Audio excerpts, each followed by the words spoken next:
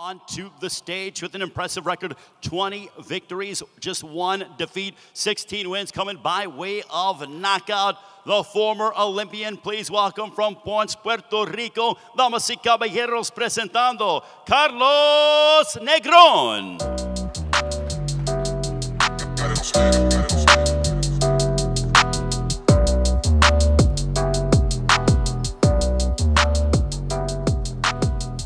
And his opponent, with also an impressive record, 19 wins, 17 of those coming inside the distance, opposite 1 blemish, a United States Olympian, ranked #1 by the WBC.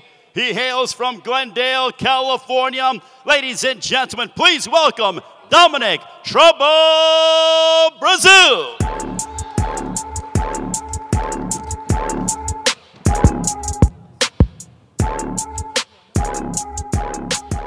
And in the center, ladies and gentlemen, the president and CEO of TGB Promotions, the promoter for Saturday night's event, Mr. Tom Brown.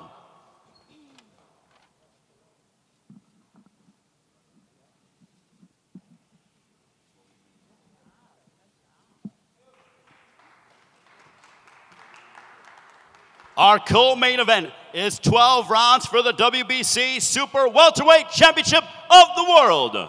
First of all, please welcome here to Barclays Center with a record of 27 wins, 21 of those coming by way of knockout against 2 defeats. He is the former world title challenger, making another attempt at a world title from the Motor City, Detroit, Michigan. Ladies and gentlemen, introducing Tony Superbad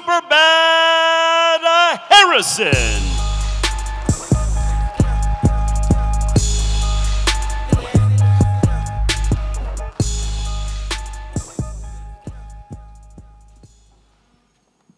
And his opponent, in 31 bouts, he's perfect. 31 victories, 15 of those coming by way of knockout.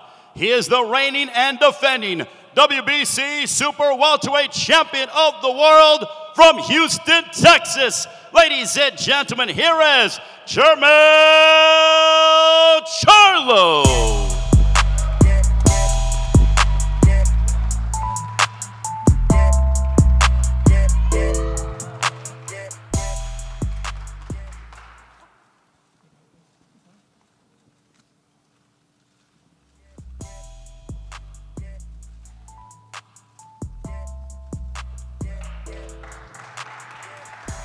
And our main event, PBC on Fox this Saturday from here at Barclays Center in Brooklyn, features 12 rounds for the interim WBC Middleweight Championship of the World. First of all, please welcome to the stage, with an impressive record, 28 wins, 14 of those coming by way of knockout against 1 loss. Joining us from Russia, ladies and gentlemen, dami gospoda, please welcome Matt Korobov.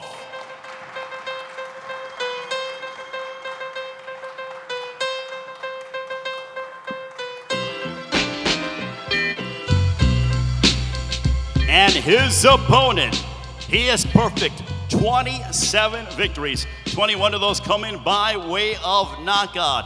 The former Super Welterweight Champion of the World, and he is the reigning and defending interim WBC Middleweight Champion, also hailing from Houston, Texas. Ladies and gentlemen, this is jermall Charlo.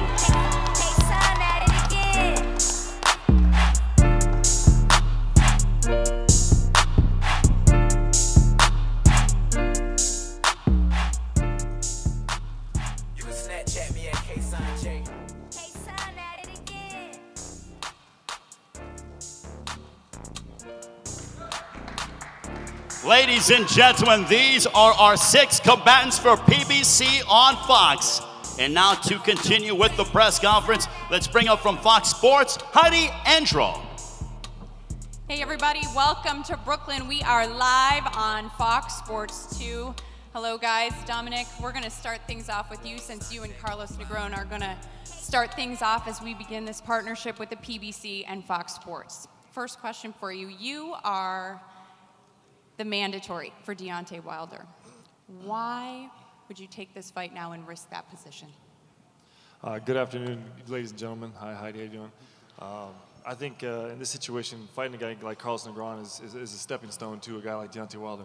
Same size, same stature, he's got Olympic pedigree, so it's almost like a rough edge or rough sketch for the title fight. And on top of that, I've been off for a year now, so stay in the rhythm of things, get things going, dust off some cobwebs if they're there, but just stay busy. With that said, you have made comments, and Carlos, I'll direct this question to you. You've made some comments that you're going to fight next for that green belt. Do you think, Carlos, he's overlooking you in any way for this fight? Pues mira, primero que nada, gracias a todos los que se dieron cita. Bien agradecido con el señor. Pues Domini, tremendo boxeador. Yo vengo a hacer el plan. El plan mío es ganar. O sea, voy a hacer todo lo necesario para salir con la victoria, porque si estoy aquí es por un propósito. Y verán el sábado que van a ver un nuevo Carlos Negrón. Gracias. He just basically wants to thank everybody for being here today, wants to thank Dominic, and that he will fight on Saturday, come Saturday, and people are going to see a very different Carlos Negron that night.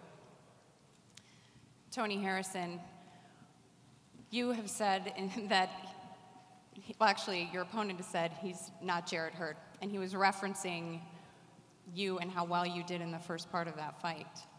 Is Jermell a better fighter than Hurd or not? You know what? I definitely think he's more technically sound, for sure. The more technically sound fighter. That's a hard question to ask me. I think I'll be able to answer that better come Saturday night. So I'm just looking forward to a good showing, a good outing. I'm pretty sure it's going to be an awesome fight, man, explosive between both of us.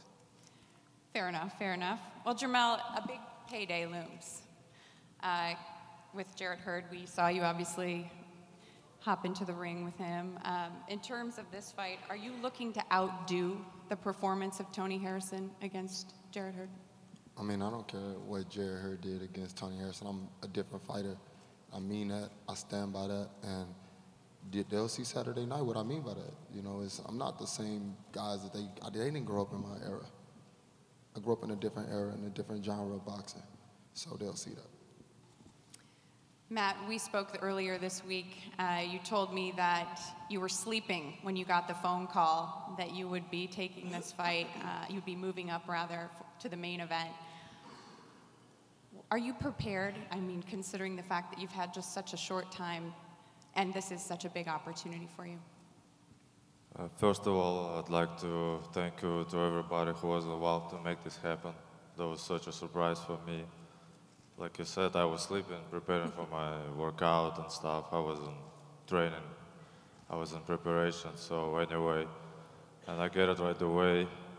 This fight, not everybody can get this chance and opportunity to fight for the title. Also, I would like to thank Charlo team to accept me as an opponent, so I respect that, so trying to show my best Saturday night. Jermall, when I spoke to Ronnie Shields earlier this week, he said you were leaving the spa when you got the phone call. What went through your mind when you heard that you would be now facing Matt Korobov? We got work to do. And what work did you do? What did you do? Got more work to do. There's nothing I can do about an unprofessional individual in boxing who didn't make the right requirements for the test.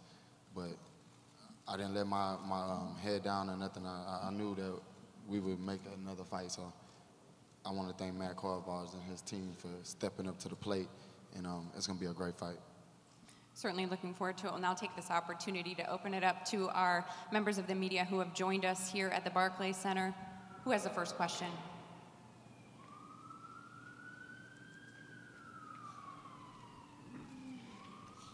Hey, Jermall, hope all is well. Do you think Matt Korobov actually presents a tougher challenge than your original opponent, Willie Monroe? Like I said once before, every fight is tough. Every fight is tough. I'm not sleeping on this guy. I'm sleeping this guy. Who do you think is better from everything you've seen? Every fight is tough. I have to figure out a different game plan for each and every fighter that I step in the ring with. And I know he's coming to fight. I know he's coming to bring it, you know, everything that he possesses in the ring. And it's my duty not to let that happen.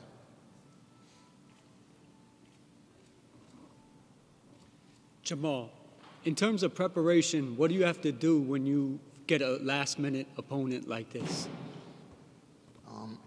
He was getting ready for this fight. He was on the undercard of this fight.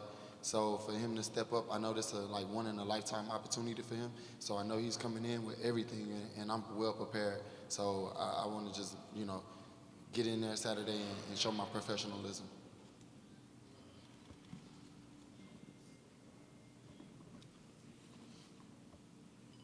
Question is for Tony. Tony, how you doing? You looking chill. You were smiling when you were doing the face-off before. I'm curious if you perceive that a lot of people are seeing you as the mega underdog. I was seeing some stuff on Twitter, people saying, oh, people disrespecting Tony Harrison. I certainly don't. I've seen you in very tough, you know, rugged guy, battle-tested. But do you perceive that people are seeing you as a mega underdog? And if yes, does that kind of piss you off and motivate you? I mean, you know what, man? I'm pretty sure 100% that the only thing that's gonna be undefeated till the day we die is social media. So I don't even, you know, I don't even feed into the shit half of the time. I don't pay no attention to it. You know, like I said, my preparation was great. You know what I mean? I think, like I said, you know, the pedestal is high for him. You know what I mean? So for me, I'm just gonna go in there, relax, and just do what I train to do, man, and that's fight. So my pedestal ain't that high. So, you know, I'm just here to get paid, I guess. You know. My question is for Dominic. Dominic, Keith Idek from BoxingScene.com. What do you know about Carlos and maybe some dangerous parts of his game that he brings to the fight on Saturday night? I mean, you got to look at his appearance. Carlos, big guy, man, 6'6", about 230. Somebody that size has got to have a great jab. He's got a great amateur pedigree. Fought in the 08 Beijing Games. I got a lot of respect for the guy. He's 21. I'm 19-1, so it's not a big split there. I mean, we stand eye to eye. You saw us stand off a little while ago. We're eye to eye, man. This is the first time I've fought somebody as big, his stature and size. But at the same time, I don't think he's got the experience that I got in the pro ranks. I've fought some decorated guys, some guys with some great credentials and some great resumes. Carlos is going to be in for a good fight Saturday night. Some of the odds makers have made him a 50-1 favorite in this fight. Are you aware of that, and what would you say to that? I'm not aware of that. Thank you for letting me know, though. I think it's one of those things. It's that I've been active. I'm the WBC mandatory, but not taking from anybody. This is the heavyweight game. One punch can change everything. I plan on landing that punch Saturday night. Mel, you've scored some vicious knockouts here at Barclays Center. Charles Hatley, Erickson Lubin. How do you top that? Just more knockouts. I mean, I'm just going to get in there and do what I got to do for 12 rounds. And jermell Charlo should prevail. I'm going to be the best that I can be. I've trained. I put my life on the line every time, and I'm not going to stop. And the stakes is just whatever. You know, I'm not on no pedestal. I look at every fight 0-0. You can ask me the same question last time I fought. It was the same thing. I don't care about that, all of the extra media and stuff that's going on. I come to fight, he come to fight, and we should see who wins. Xavier Porter, BrooklynFights.com. This question is for Tony Harrison. If you're successful on Saturday, are you looking to unify with Jarrett Hurd? I mean, but I think the fight going on Saturday, all roads lead to him. Between me or between him, all roads lead to him. Nothing I want more than a fucking rematch with that guy. And you know, I'm pretty sure he wants his unification. So, you know, I think all roads lead to that space for the both of us. We have time for one more question. Question for Dominic Brazil. You mentioned you see similarities in Deontay Wilder with Carlos Negron. Can you expand on that more? Like, is it a power thing? Is it, you know, quickness? When I say similarities, I see a guy that's, you know, standing tall, that moves a lot, he's got boxing skills. Some of the film that I saw on Carlos is I like to call it ABC fighter. He throws a lot of 1-2s and really doesn't change and adjust. And we saw him on December 1st. That's all Deontay Wilder had. He threw a 1-2. When he got frustrated, he threw another 1-2. when he kept missing, there was never an adjustment. That's what I'm predicting Carlos is going to be able to do on Saturday. You know, everybody keeps bringing up this Deontay Wilder situation. They say I'm chasing the belt. Of course I'm chasing the belt. That's only because Deontay Wilder's running.